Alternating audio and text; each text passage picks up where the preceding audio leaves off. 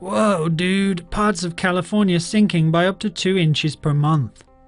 Parts of a Californian valley are sinking at an alarming rate of almost 2 inches a month, a new study from NASA has revealed.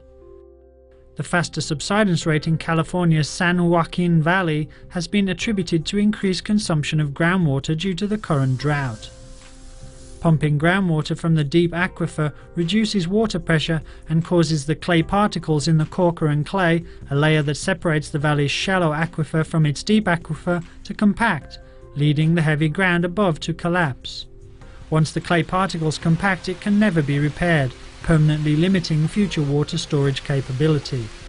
Subsidence was observed almost everywhere in the San Joaquin Valley, with some of the worst sinking near the town of Corcoran and El Nido, which dropped 13 inches and 10 inches respectively over a 6-month period through early this year. The subsidence is damaging roads, pipes and altering the slopes of the land, but the situation is unlikely to improve anytime soon. See a story that really should be animated? Suggest stories to Tomo News now.